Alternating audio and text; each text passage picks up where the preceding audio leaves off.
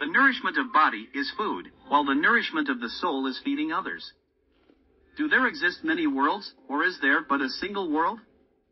This is one of the most noble and exalted questions in the study of nature. Had I been present at the creation, I would have given some useful hints for the better ordering of the universe.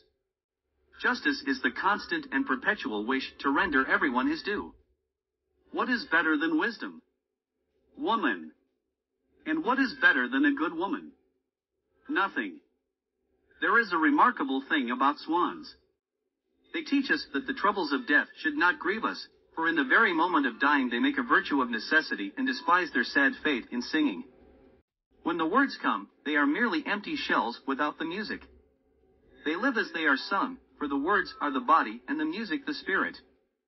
The world is divided into men who have wit and no religion and men who have religion and no wit.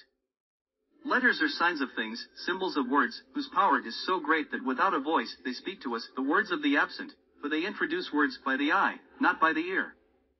I would rather have a Scot come from Scotland to govern the people of this kingdom well and justly than that you should govern them ill in the sight of all the world.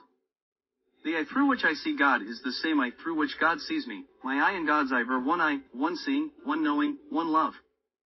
For even he who is most greedy for knowledge can achieve no greater perfection than to be thoroughly aware of his own ignorance in his particular field.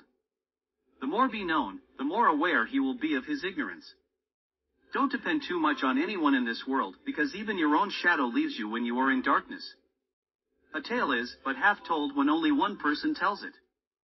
Nothing is sweeter than love, nothing higher, nothing stronger, nothing larger, nothing more joyful, nothing fuller, and nothing better in heaven or on earth. The study of philosophy is not that we may know what men have thought, but what the truth of things is. No more things should be presumed to exist than are absolutely necessary. Thank you for watching. Don't forget to like, share and subscribe.